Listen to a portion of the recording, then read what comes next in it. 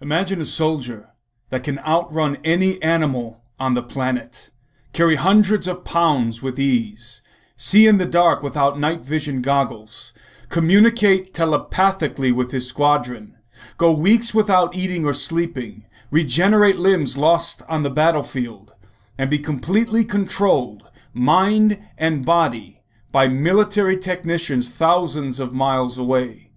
Does this sound like science fiction to you? If so, then you're not living in the real world. For many years now, the Pentagon has been feverishly competing in a secret 21st century arms race. Among a vast array of covert technologies that are presently under development is a new kind of soldier, a genetically modified and artificially enhanced superhuman fighting machine that will dominate the battlefields of the future.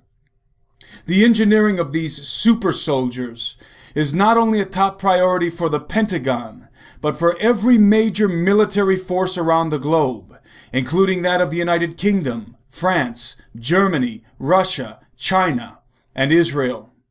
Although the Pentagon has been intentionally feeding information to the public concerning the more innocuous and peripheral technologies under development, such as the famous Big Dog Squad support robot, which has been featured extensively in many mainstream news broadcasts, the most dynamic, dangerous, and nefarious developments have been carefully concealed deep inside black budget projects with classifications so high that not even the President of the United States has the clearance to access them.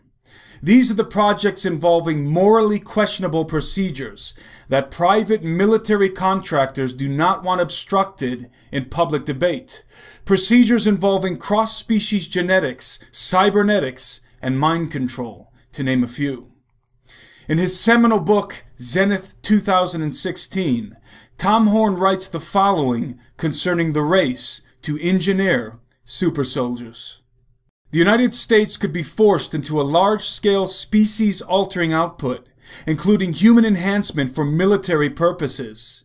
This is based on solid military intelligence, which suggests that America's competitors and potential enemies are privately seeking to develop the same in this century and use it to dominate the U.S. if they can. This worrisome government think tank scenario is even shared by the Jasons, the celebrated scientists on the Pentagon's most prestigious scientific advisory panel, who now perceive Mankind 2.0 as the next arms race. Just as the old Soviet Union and the United States with their respective allies competed for supremacy in nuclear arms following the Second World War through the 1980s, what is now commonly known as the nuclear arms race during the Cold War, the Jasons are worried about adversaries' ability to exploit advances in human performance modification and thus create a threat to national security, wrote military analyst Noah Schachman, and top Pentagon scientists fear brain-modified foes. What exactly does human performance modification mean? And what is Mankind 2.0? The answer to these questions can be defined by one term: transhumanism. In a nutshell, transhumanism refers to the pivotal transition between humanity's current evolutionary state, Mankind 1.0, to a new, transcendent, consciously evolved post-human state, Mankind 2.0. Transhumanists advocate an intentional upgrade of our species by every and any means available, including cross-species genetic modification, i.e. human-animal hybridization, and cybernetic integration, i.e. human cyborgization. The transhuman philosophy posits that by blending human beings with both animals and machines, we can acquire extraordinary superhuman capabilities, such as the ability to regrow lost limbs like a starfish, for example, or the ability to see in infrared with a thermal scope attachment integrated directly into the eye cavity. The moral banner of the transhumanist movement is to improve the human condition through self-enhancement, but in truth, The ultimate goal is not merely to improve the human condition, but to transcend it and become immortal. In other words, to apotheosize into gods. There is, of course, nothing new about this philosophy. It is the principal tenet of the oldest religion on the planet, Luciferianism. For the transhumanist, there are no moral barriers to this agenda, only technological ones, and they are falling fast. It is crucial to understand that transhumanism is not science fiction, but an unstoppable inevitability, even now manifesting into reality through the facilitation of every major technological institution on the planet, including the U.S. Department of Defense, as author Steve Quayle notes in his mind-blowing book, Xenogenesis. One rather strange player in the push towards transhumanism is the U.S. Department of Defense's DARPA, Defense Advanced Research Project Agency. Although on paper DARPA works on military projects, in practice the agency develops much of the equipment and techniques that may prove instrumental for the creation of robotic equipment and the transformation of human beings in very profound ways. Because of its unprecedented military application, the development of a genetically enhanced cybernetic super soldier is well underway and progressing at an alarming rate, Tom Horn explains.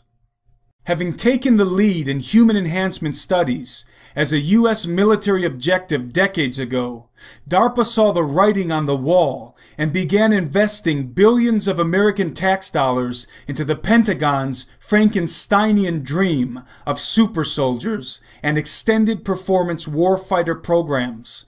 Not only has this research led to diagrams of soldiers with hormonal, neurological, and genetic concoctions implanting microchips and electrodes in their bodies to control their internal organs and brain functions, and plying them with drugs that deaden some of their normal human tendencies, the need for sleep, the fear of death, and the reluctance to kill their fellow human beings. But as Chris Floyd, in an article for Counterpunch a while back, continued, some of the research now underway involves actually altering the genetic code of soldiers, modifying bits of DNA to fashion a new type of human specimen, one that functions like a machine, killing tirelessly for days and nights on end.